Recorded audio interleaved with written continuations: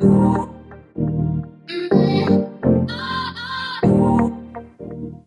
back to The Lost Digit. Today we're looking at a joystick with an RGB LED. So all you need for this are some around 300 ohm resistors, an Arduino, the joystick sensor, RGB LED, some jumper wires, and a breadboard. So the way this sensor works, or what you would know it as a joystick on a game controller, is it has two potentiometers, so one for the X and one for the Y direction. It also has a switch to allow you to click in and press. So it has a signal out for the X position, Y position, and then another one for the switch. So when you put on the joystick attachment, it just looks like a regular gamepad joystick. Then you have the RGB LED. The longest pin is the ground, and then it goes red, green, blue from the left to the right, skipping over the second pin, which is the ground. So we're going to put it here in the breadboard for reference, and then we're going to move it. So we need to start wiring it up. To do this, we're going to take the ground, which is the second pin, put it there for now, the red, the green, and then the blue. Once we do this, we can connect the red to a PWM out, which is 9, and then the green on 10, and then the blue on 11. Now this would be great, you know, for mood lighting in a bedroom or something like that. Once you do this, we can move the RGB LED to create space for the resistors. Now these resistors can be 270 ohm, 300 ohm, 330. I'm using 330, but anything around there should work just fine for this project.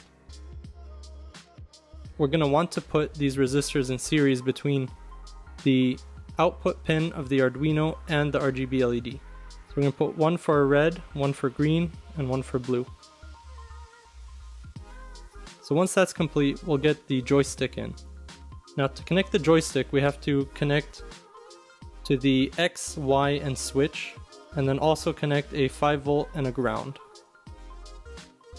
The pins we're going to connect these to is analog input 0 and 1 for X and Y, and then we're going to use analog input 2 for the switch. Now here I put it on digital, but I'll correct that later.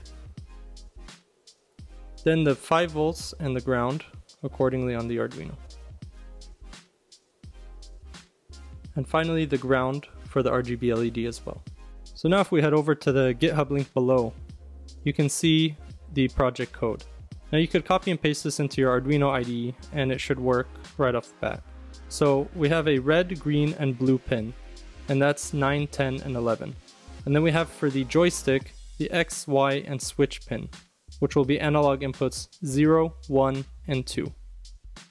We're going to also initialize variables to store the joystick readings. So we're going to have on lines 13 through 15, joy X, Y, and switch.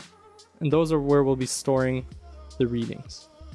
When we set up the Arduino, we will not be using any serial connection because the output will be to the RGB LED. So we just have to define these pins as outputs, and then we can use them. We'll also create a function that will update the RGB LED when it is called. So here we can specify red, green, and blue LED, and then write to those analog pins. Then we have the program which will run, and this is the loop. So we have a delay of 100 milliseconds that will slow to 10 readings per second, and then we read joysticks X, Y, and switch positions, or where they are, and then we will update the RGB LED.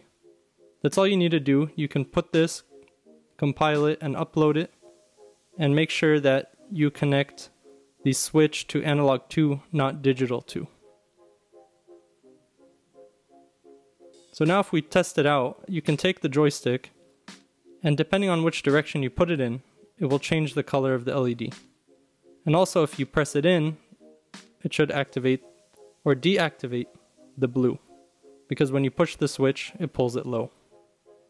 So that's it. Be sure to check out the code below and let me know in the comments if you want to see anything in specific or how you use these in your project. Be sure to like and subscribe, and I'll see you in the next one.